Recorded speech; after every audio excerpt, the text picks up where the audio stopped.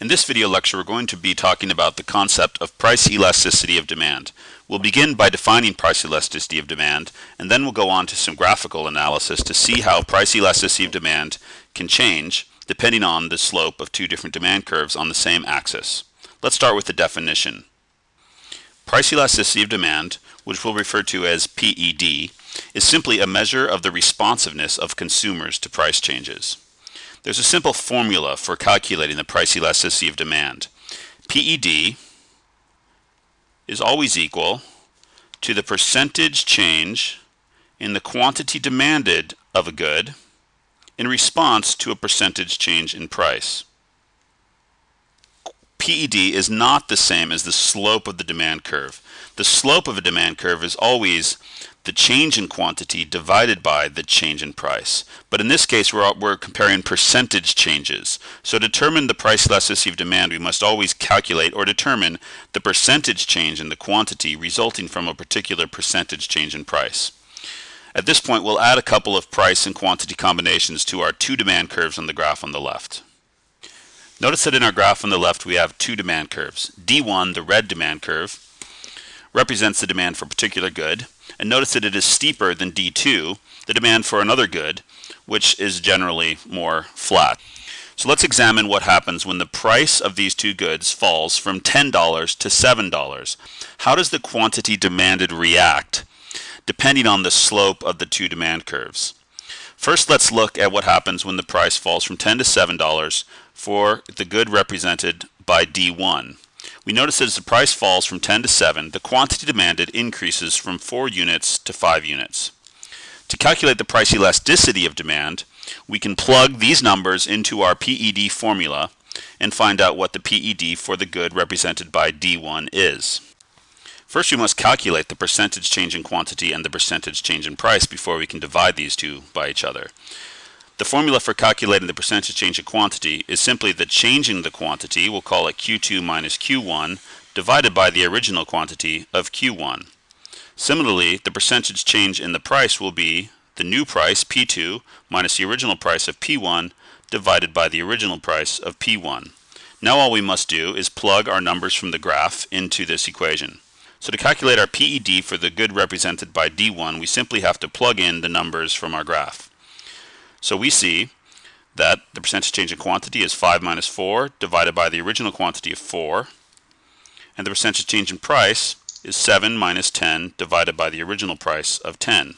Simplify this equation and we see that the percentage change in quantity is 1 over 4, or 0.25, and the change in price is negative 3 over 10, or negative 0.3. Now we can solve for the price elasticity of demand for the good represented by D1. 0.25 divided by negative 0.3 equals negative 0.833. The price elasticity of demand for the good represented by D1 is negative 0.833. What this number tells us is the responsiveness of consumers of the good represented by D1 to a change in the price. For every 1% decrease in the price of good 1, the quantity demanded will increase by 0.833%. For every 1% increase in the price, the quantity demanded will decrease by 0.833%. Hence, the PED for good 1 is a measure of the responsiveness to price changes for good 1. To compare the PED for good 1 to good 2, we must calculate the price elasticity of demand for good 2. We'll use the same formula, the same method we did to calculate the PED for good 1. So PED for good 2 equals Q2 minus Q1 divided by Q1, that'll give us the percentage change in quantity, divided by P2 minus P1 over P1. That will give us the percentage change in the price. So let's plug our numbers into the equation here. Q2 for D2, for the good represented by D2, is 9. The original quantity was 4. We'll divide that by the original quantity of 4. The price change is the same. So we see that the new price, P2, is 7 minus the original price of 10 divided by the original price of 10. Now we can simplify this. We'll see that 5 over 4 divided by negative 3 over 10 will give us the PED. 5 over 4 is 1.25, and negative 3 over 10 is negative 0.3. Let's find out what the price elasticity of demand for good 2 is. The price elasticity of demand for good 2 equals 4.167. This tells us that for every 1% decrease in the price, the quantity demanded increases by 4.167%. So in this case, when the price decreases by 30%, the quantity demanded increased by 125% from 4 units to 9 units. Clearly we can see that the price elasticity of demand for good 2 is much greater than it was for good 1. And in fact, one thing we need to point out now is that in both of these calculations, we saw that there was a negative sign. Since there is always an inverse relationship between the price of a good and the quantity demanded, the PED for a good will always be negative. To simplify and to make our analysis a little bit easier, we will always just take the absolute value of the price elasticity of demand.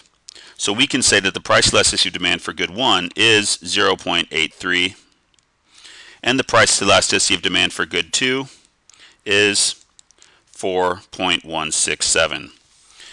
Since there will always be a negative sign, it's not necessary to put the negative sign in our formula, and we can instead just consider the absolute values of these two calculations. Now we've calculated our price elasticity of demands for the two demand curves represented on our graph here. For D1, the price elasticity of demand is 0.833. This, of course, equals the percentage change in quantity, which was 25%, over the percentage change in price, which was negative 30%. And since we take the absolute value, we end up with the positive number of 0.833.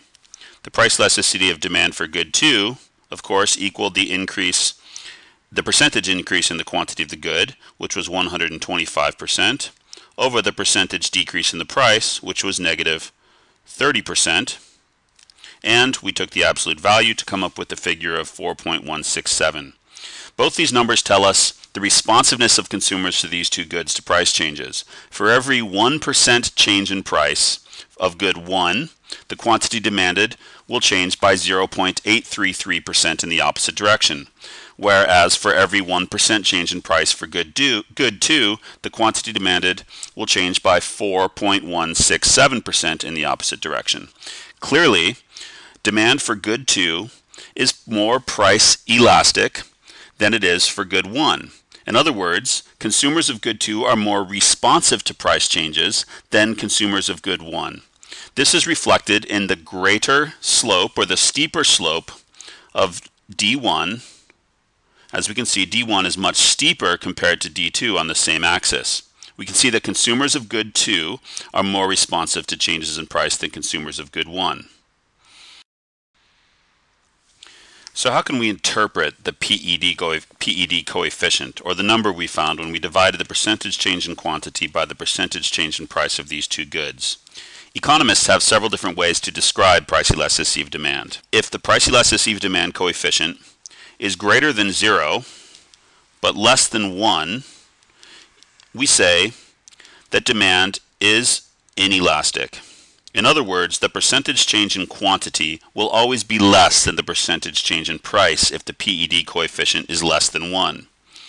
If the PED coefficient equals 1, we say that demand is unit elastic, meaning that for every 1% change in the price of a good, the percent change in quantity will be equal 1 as well. In other words, for every 5% change in the price of a good, the quantity demanded will change by 5%. So if there is a PED coefficient of 1, then the percent change in quantity will be identical to the percentage change in price. That is called unit elastic. Finally, if the PED coefficient is greater than 1, then it is said that demand is elastic, meaning that the percent change in quantity will be greater than the particular percentage change in price. For example, if the price of a good decreases by 10% and the PED coefficient is 2, then that would mean that the quantity demanded would increase by 20%. If PED were equal to 3, then a 10% decrease in price can increase the quantity demanded by 30%. As long as the coefficient is greater than 1, demand is elastic. If the PED coefficient is equal to 1, demand is unit elastic. And if the PED coefficient is less than 1, but greater than 0, then demand is inelastic. Since we always take the absolute value of our coefficient, PED will never be less than 0. The higher the PED for a good, the more elastic the demand for that good. The lower the PED, the less elastic demand. Once again, price elasticity of demand is a measure of the responsiveness of consumers to price changes. The closer PED is to 0, the less responsive consumers are, meaning that there will be a lower quantity demanded, a lower percentage change in quantity demanded than the percentage change in price as long as PED is less than 1. If the PED coefficient is greater than 1, then the percentage change in quantity will always be greater than the percentage change in price, indicating that consumers are relatively responsive to price changes. This concludes our lesson on price elasticity of demand. In our next lesson, we'll talk about other forms of elasticity, including price elasticity of supply, income elasticity of demand, and cross-price elasticity of demand.